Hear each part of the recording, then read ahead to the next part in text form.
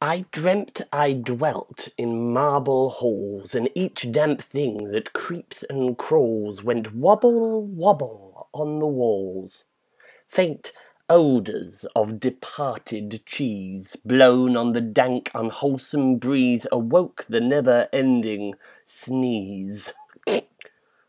Strange pictures decked the arras drear, strange characters of woe and fear, the humbugs of the social sphere. One showed a vain and noisy prig that shouted empty words and big at him that nodded in a wig.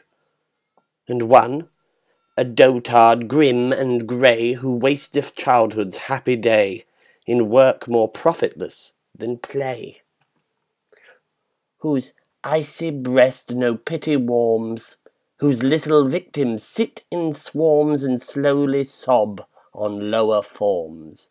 And one, a green time-honoured bank, where flowers are growing wild and rank, like weeds that fringe a poisoned tank.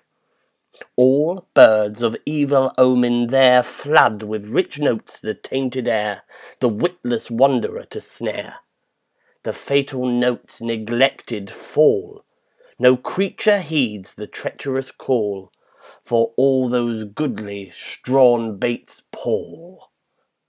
The wandering phantom broke and fled. Straightway I saw within my head a vision of a ghostly bed, where lay 2 worn, decrepit men, the fiction of a lawyer's pen, who never more might breathe again.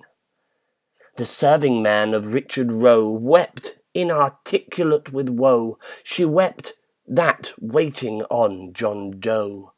Oh, rouse, I urged, the waning sense with tales of tangled evidence, of suit, demurrer, and defence. Vain, she replied, such mockeries for morbid fancies such as these. No suit can suit, no plea can please.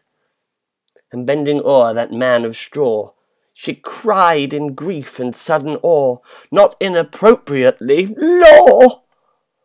The well-remembered voice he knew. He smiled. He faintly muttered, Sue. Her very name was legal too. The night was fled, the dawn was nigh, a hurricane went raving by, and swept the vision from mine eye. Vanished that dim and ghostly bed, the hangings tape, the tape was red, happy 'tis o'er, and Doe and Roe are dead. Oh, yet my spirit inly crawls, what time it shudderingly recalls that horrid dream of marble halls.